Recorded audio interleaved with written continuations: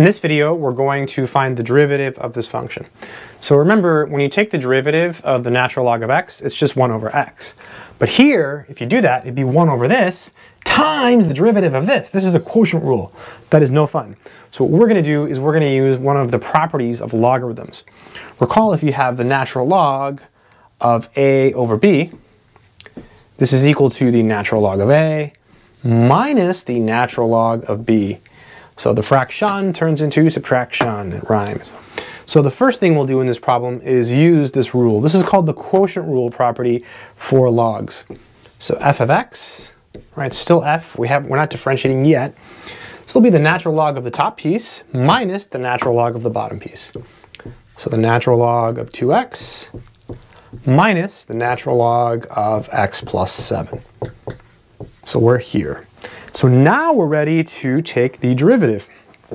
So f prime of x. So the derivative of ln x is 1 over x, but here it's ln 2x. So it's 1 over 2x, chain rule, times the derivative of 2x, which is just 2. And then same thing here, minus 1 over x plus 7, times the derivative of x plus 7, which is just 1. Last thing to do is maybe cancel these and rewrite this, and we're good. This is 1 over x minus 1 over x plus 7. And that is the final answer. I hope this video has been helpful. Take care.